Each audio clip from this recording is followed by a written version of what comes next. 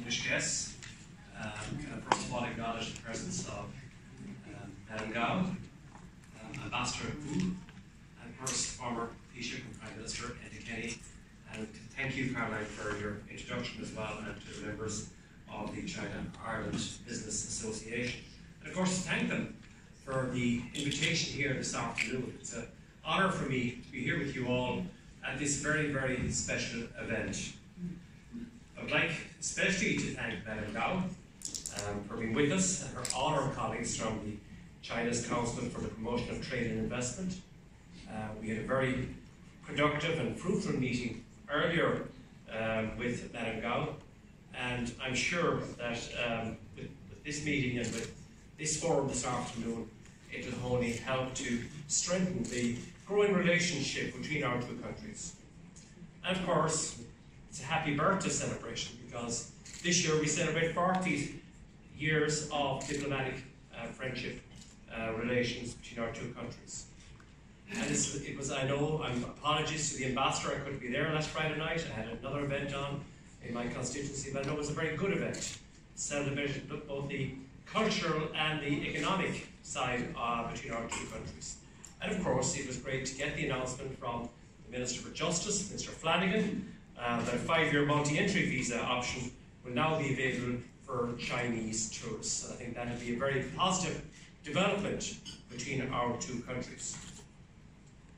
Can I say to all of you here today that the ambitions that our Irish companies have, that the government have, that the education institutes have, that the cultural institutes have with the people of China has been built over the last 40 years. The economic, social and the political ties between Ireland and China continue to deepen as we continue our dialogues and our visits in both directions. Of course, trade is extremely important. China is an economic superpower, but also has one of the most diverse and exciting countries to do business with in the world today. China is the powerhouse of global growth and has become an increasingly significant trading partner for us here in Ireland. And I'm delighted that the trade flows between Ireland and China in both directions continue to grow strong and are now at record levels. Two-way trade has more than doubled since 2013, and services trade has grown by 300%. Ireland's economic and political stability, I think, is really important, along with the continued commitment to the European Union. It's a core part of the value proposition that we have for overseas investors. As I said to Madam Gao earlier, we're the fastest growing economy in Europe at the moment. Unemployment is almost at 4.6%, almost at full employment.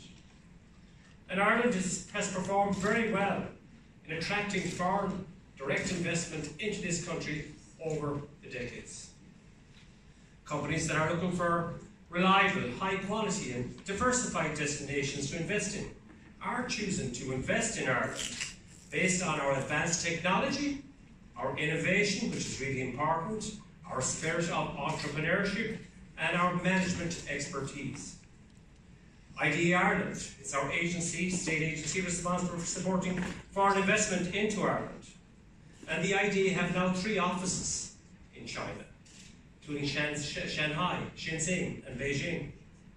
And ID Ireland has secured a number of very strategic investments from China recently in the life science, technology, and the financial services.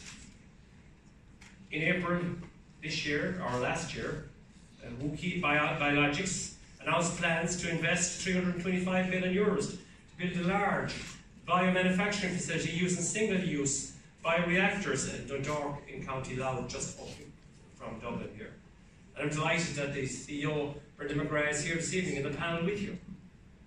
The project commenced construction in January 2019 on a greenfield site, and when completed, it will be the largest single-use biologics facility in the world.